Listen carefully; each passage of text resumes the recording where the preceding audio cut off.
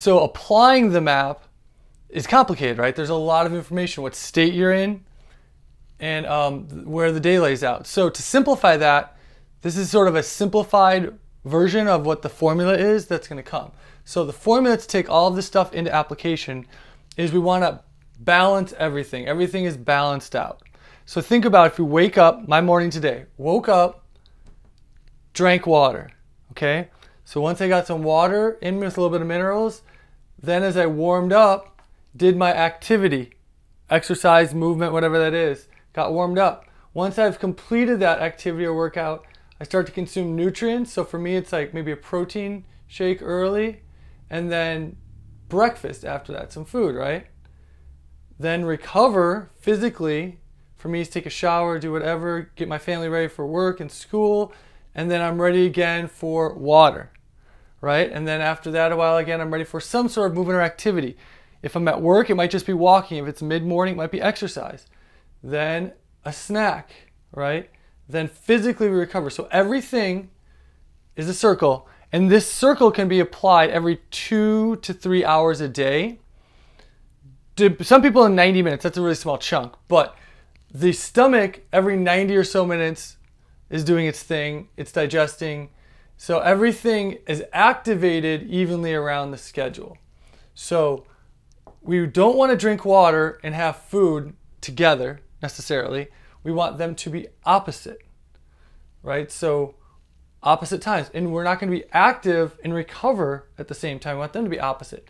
So water and food are separated by activity, and then food and water are separated with recovery. So it's a very simple strategy.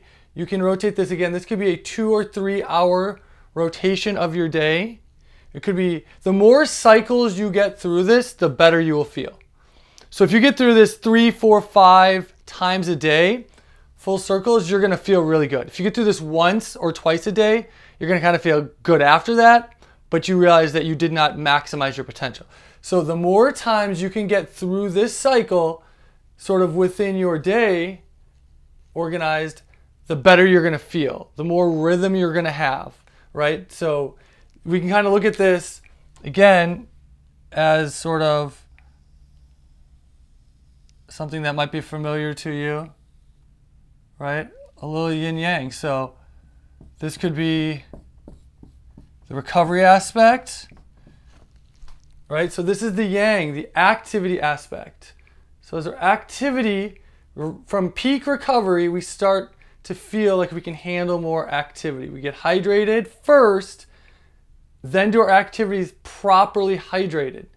Post-activity, right from the peak of activity, we start our recovery here. It's a little bit, we start to get nutrients, protein in, start to get some food in, and we fully go into recovery.